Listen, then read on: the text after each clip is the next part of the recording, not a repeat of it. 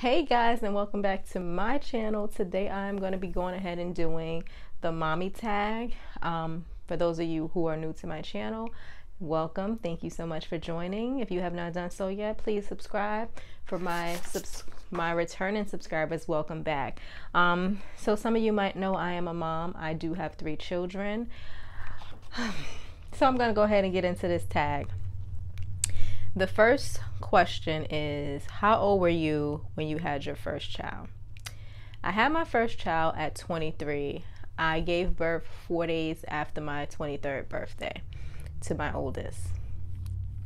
The next question, number 2. Question number 2, hardest thing about being pregnant for 9 months. So my first pregnancy was a full 9 months. That pregnancy was not bad at all. However, my second pregnancy, it didn't last for 9 months. I actually gave birth to a micro preemie. He was born at 26 weeks and he weighed 1 pound. He was 12 inches long. So that was that was hard, just giving birth that early and things like that. And my third pregnancy, my due date was in October and I had to deliver a few weeks earlier because since my second pregnancy resulted in emergency C-section, they did not want me to go into labor and start contracting or anything with my third child. So I had a scheduled C-section and my daughter was actually born 4 weeks before her due date. That's my last child. Question number 3. Any good things you enjoyed during pregnancy? I enjoyed the belly. I'm not gonna lie. That was a great part of being pregnant. My boobs got bigger. Who don't like that? My boobs got bigger for free. So yeah, that was a good part of being pregnant. And I just enjoyed growing another human. I just enjoy that process. So that's my answer. For number 4, were all of the things true about labor or way off? Some of the things I heard about labor was true. Some of the things I heard about labor was way off. I remember getting a piece of advice from my cousin, and this helped me through my first pregnancy tremendously, or my first birth experience tremendously.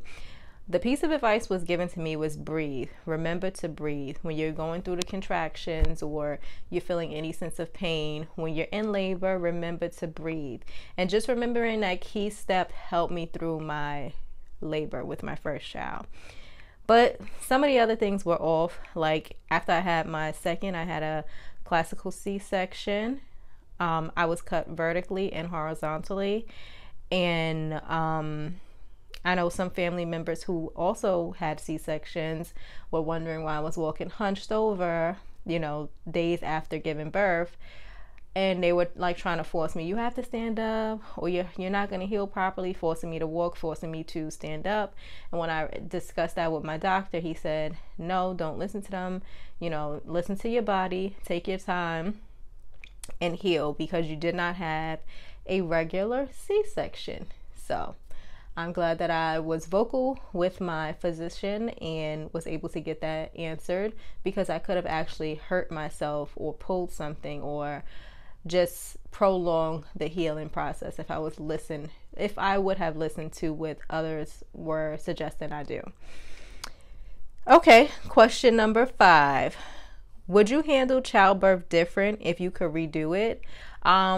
Absolutely. With all of my children, I wish, looking back now, at the age I am now, I wish I would have had a doula just to help me through that process. That's something that I really regret not getting or not looking into further. I know with my first child, I wasn't familiar with it. My second child was like kind of an emergency situation, but I wish I had a doula for all of my pregnancies.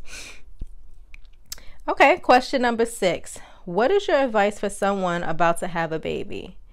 My personal advice to anyone who is pregnant or looking to become pregnant or soon to be mom, dad, parent, I would just say do your research, learn your body, do your research, and be vocal about your healing process. And I think that we don't take enough time, or we don't get enough people talking about postpartum, like after birth. And that's a really, really tough time for a lot of people. And I think that we should kind of focus or do research on things to do postpartum, like recognize your feelings, recognize your emotions, recognize your body if it's not doing something that it used to do or it should be doing. Be vocal about that things, have a support system to lean on. That's what I would suggest doing. Okay, question number 7. What is the hardest thing about being a mom? So for me, the hardest thing about being a mom, and I find myself struggling with this a little bit more lately, surprisingly, is finding time for myself without feeling guilty. I tend to feel extremely guilty lately when I do something for myself and it does not include the kids. That can be going to get my monthly massages, or getting my nails done, getting my toes done, fixing my hair, or just spending time with myself. I'm like, okay, well, I'm spending time with myself. I should just bring her along because she's old enough to do, her toes too, or she would enjoy, or, one of the children would enjoy this movie that I'm watching by myself, or, I'm working through that, just the mom guilt. That's the hardest thing I would say about being a mom is for myself. And if you are feeling mom guilt, just know that you are not alone in this. Just know that you can't pour from an empty cup, and that's what I'm starting to learn. I cannot pour from an empty cup, and I cannot make my children happy nor my husband happy if I'm unhappy. So I have to focus on self-care. That's why I do self-care Sundays, and I'm about to go ahead and do that self-care Sunday soon after this video. So number 8, what is the most rewarding thing about being a mom? The most rewarding thing about being a mom is just watching them grow, and just, I made people. You guys ever seen that TikTok? I made people. So I made people. I'm watching them grow, and I'm watching them grow into their personality more and more each day, and that's a blessing. And I'm just glad to be along this journey along with my husband and my children's support system, just molding them into the adults that they will one day be. So that's the most rewarding thing for myself.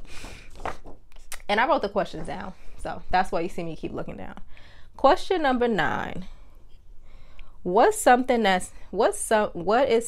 that having a child has taught you?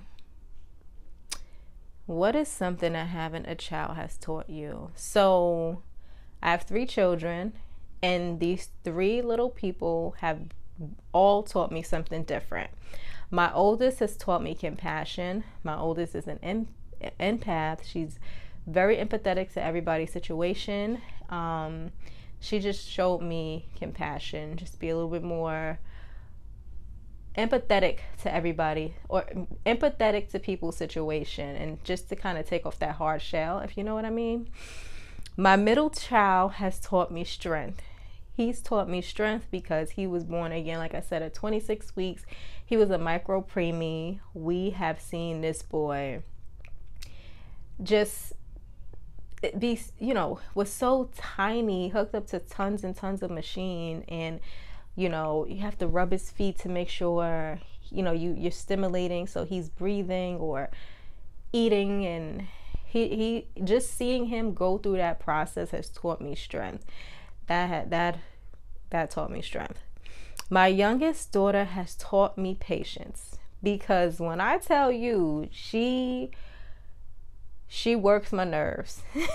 She works my nerves. But I'm learning to be patient, and I love that about her, is because sometimes you just have to take a step back and not take life so seriously. And when you take a step back and assess the situation, it's really not that serious. So I'm glad that I'm able to learn that lesson with her. And number 10, the last question is describe your child in one word. So again, I have 3 children, so I described my 3 children in one word. My oldest is ambitious. She is ambitious. My second child is driven. And my third child is determined. She's determined just to be whatever she sets her mind to, that girl's going to achieve it, because you cannot break her spirit, and I love that about her. And that's it. That is it. So thank you guys so much for tuning into this mommy tag. If you have any questions in related to any of the questions that I answered, if you want, each pregnancy and childbirth were different. So if you guys want to go ahead and get a story time on my first birth, my second birth, or my third birth, go ahead and comment down below. And thank you so much for watching, and I'll see you guys on the next one.